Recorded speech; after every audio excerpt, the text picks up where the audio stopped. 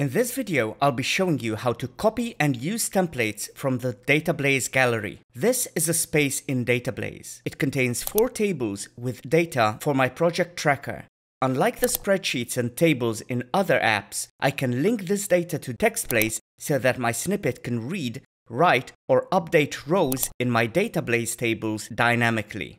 So, when I type my shortcut anywhere in Chrome, TextBlaze includes the data from my tables so I can use it in my snippet. Additionally, the information I fill in gets saved as a new row in the associated DataBlaze table.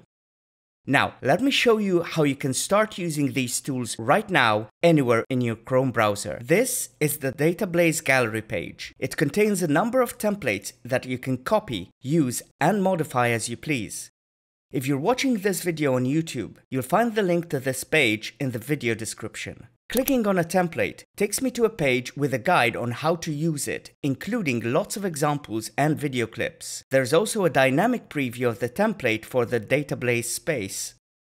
Clicking this button saves a copy of the template to my account. If you're not logged into TextBlaze, you'll be taken to this page where you can sign in or create a free account. You'll also need the TextBlaze Chrome extension, which can be downloaded and installed by visiting blaze.today. Once you're set up, you'll be prompted to save the template in DataBlaze. Here, you'll find a list of ready-made snippets that you can copy to TextBlaze. There's also the option to create a snippet from scratch. Let's use the one I demoed at the beginning of this video. Here I can preview the snippet before saving it. Now my snippet is ready to use anywhere in Chrome, and TextBlaze has done all the work for me. Let's watch it in action one more time.